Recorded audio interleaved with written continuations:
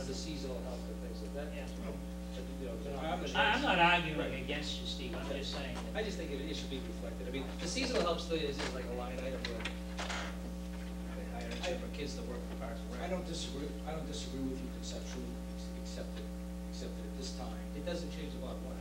it doesn't change the bottom line, this time it's another piece, another level of confusion. We've already got a tremendous amount of things that are a little bit confusing here. And we just added another thing about a position that's in there, but not in there, and it's funding another source. I just assume that go myself personally. I think we do have precedent for if there are other positions that are not listed that are funded through revolving funds or revolving accounts. I think it's fine. I believe, even though conceptually I think you're right, but I just think that transparency is always the best course of action to take.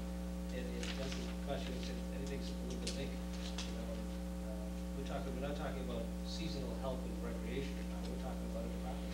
So I just think it doesn't take much to incorporate it in the budget.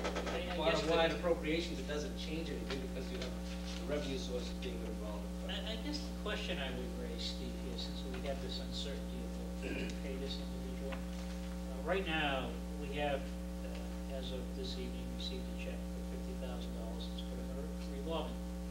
So I wouldn't have a problem saying that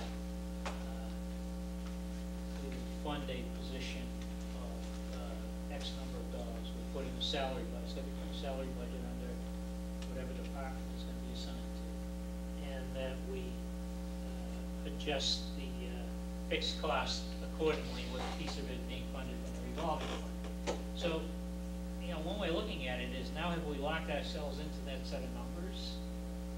Because we're talking about hiring somebody, right? And what if they have to offer this candidate $50,000, $60,000? All of a sudden, there's a shortfall, right, that isn't funded. And in the warrant, town meeting has approved a certain amount. Now, if it was, you know, for additional stuff that we're going to spend expenditures and things, you say, well, you pay for it out of revolving. I don't know if you can split the salary. No, I think you can do it, and the way you do it is like we always do, is it's appropriate at the end of the town meeting time for a July 1st budget that starts, and if you need to adjust it in October, the following April. You can do that. To supplement it if you need to, or. But I guess I'm going to ask this to you, Greg. If you've got $40,000 in a salary account for a director for this position, and it turns out that you have to offer $50,000, can you do that? With the budget being short funded until October. if the budget says 40, in other words, we want to hire somebody at 50, can you hire somebody at 50? I'd be in favor of leaving it alone. It's late in the process, and we gotta just leave it alone. I would get that it's not late in the process, only because this was voted on in October town meeting. The plan was to have it in place for some people wanted it in place today. You know, this current fiscal year. But now it appears it will be the next fiscal year. It's not unanticipated. It's months in the making. Why wouldn't you? Again, it should be transparency. You put it out there. It's a department position. I could look. Yes. I guess I would be in agreement with Mr. Dadino not to put it in, only, Steve, because in essence, we could be handcuffing the appointing authority to a set figure. In other words, if the appropriate person wanted $50,000 and we felt that person was worth that money, and we have a figure of $40,000 in there, we can't hire him at $50,000, correct, Mr. Valconis? That's right. We have to hire him at $40,000. So I kind of think we'd be handcuffing the appointing authority to a set figure. I don't think we should do that at this point, especially in a new department head, whatever title this person has. I don't think this would be the time to do that. That's just my opinion. I would just leave it. I also have a problem of putting new staff on and not having it appropriated at town meeting. I just I have a inherently problem with opposed to that. that idea. You know, what's that? Yeah, I agree You with know, you, Steve. the vote has been taken, Right. town meeting has decided, the administration's gone along with the proposal as far as, creating the position and moving forward, and we have no place in our budget to reflect it. And we're attempting to say, okay, we're just gonna check to start a new revolving fund for $50,000, we'll use the money from there to do it. And, my question is, why wouldn't you subject it to appropriation like you would everything else? I mean, the appropriations, even for other seasonal help, other positions aren't clearly identified. The monies are allocated from the revolving fund to the recreation department to do this sort of stuff. So, You know, Steve, I absolutely agree with you on this whole thing. I think the issue is that maybe the risk group has put themselves on a box by withholding some funds, right? Because they want to make it exactly what they need, not a penny more. Because once it's in the revolving fund, they can't use it for other purposes outside of what's within the charter of this program. So maybe we need to go back to them and say, look, if we put $50,000 in, that's what we got, and we're going to put it in the warrant. Then you're going to have to hire someone for less than $50,000 to balance out it would be the my money. contention, you could put a figure of $75,000 in it to take care of this need. But if the $75,000 isn't in the revolving account, you can't spend it anyway.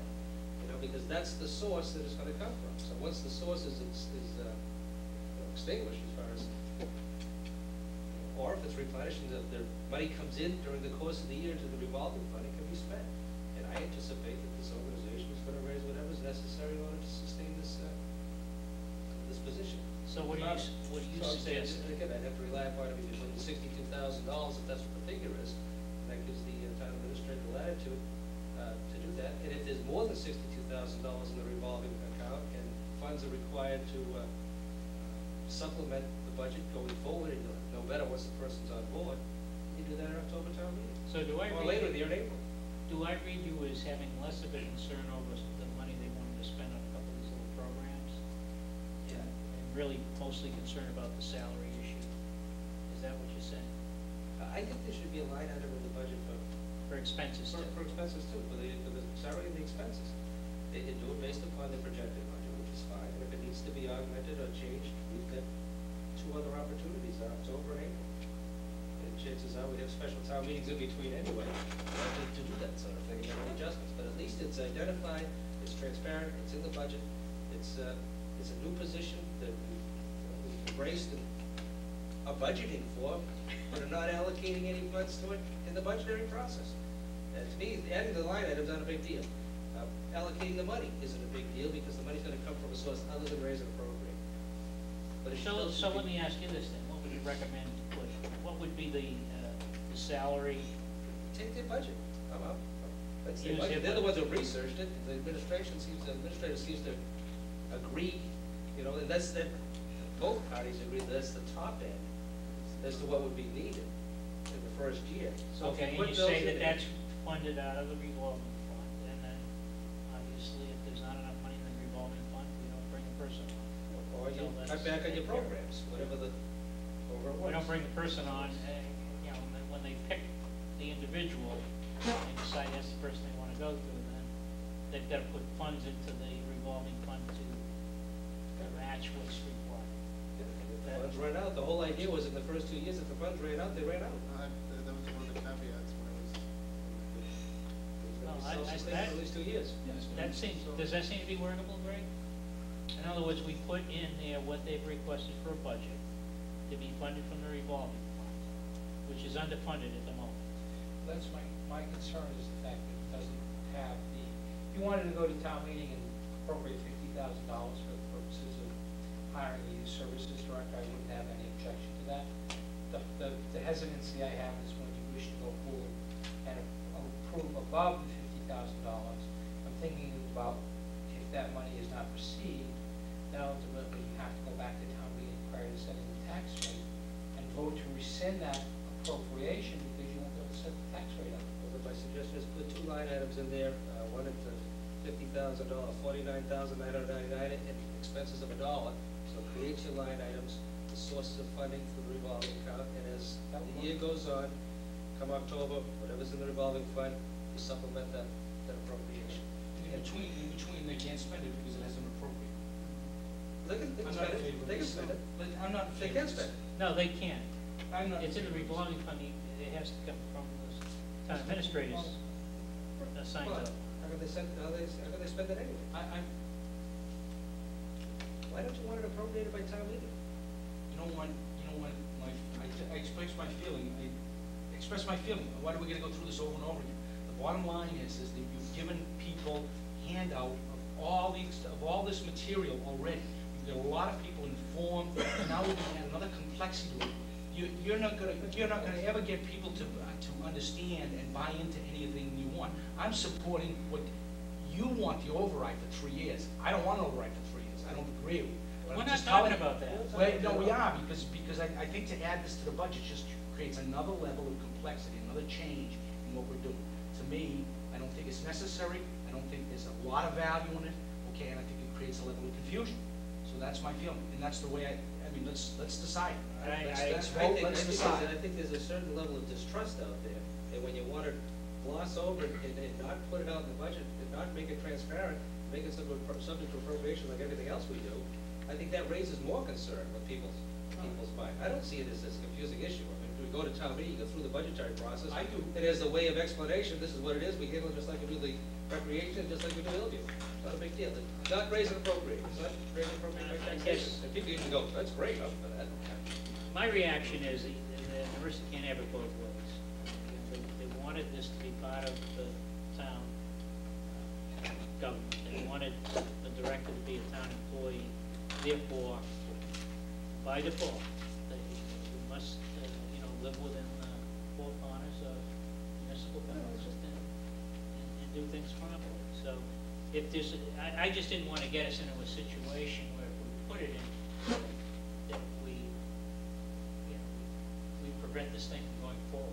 That's what I don't think it would at all. the administrator said you're doing, and I think it's unfair. I think it's unfair to raise this now when they just came here and gave you 50,000, and if you told them before, then maybe I don't claim to know, but maybe they would have given you 75,000 if that is what you want. Now, what you're trying to do now is you're trying to set them up so that they're in the budget as something less than what they want, so that they're precluded from getting what they need. I would Not at all. disagree with It's you. late to be doing Not this, at to all. my mind. It's Not late, at all. Quite it's contrary. late and it's unfair. Call them back in, tell them what you want to do, tell them what they need to do, and then we let them decide It's what up to to do. the administration to do what us to do, it's not for them to do.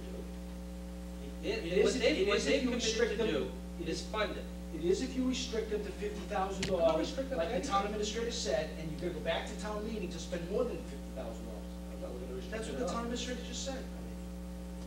He just said that, I respectfully disagree. with the town administrator. As far as what they can do and how much we can appropriate, I just heard what the town administrator said. we can appropriate.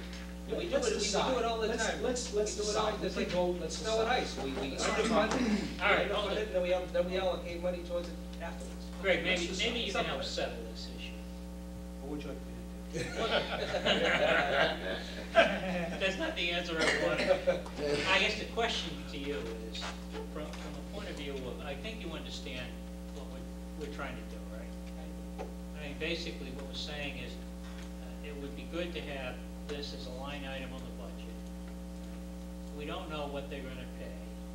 Right now, you got a check in the revolving fund of $50,000, based on their own budget projection, right? We need more to fund the program. So given that, what would be the best thing to do associated with a line item? Use their budget and go to town meeting and say, this is what we're going to appropriate, and if I would think between now and the October town meeting, they would identify a candidate and be ready to make an offer. And if that offer required them putting more money into the revolving fund, they could do it at that point in time. And at October town meeting, we could make the appropriate adjustment so we don't screw up the tax rate. Well, I think you hit the nail on the head. We're not breaking it, as Mr. O'Leary said, it's perfectly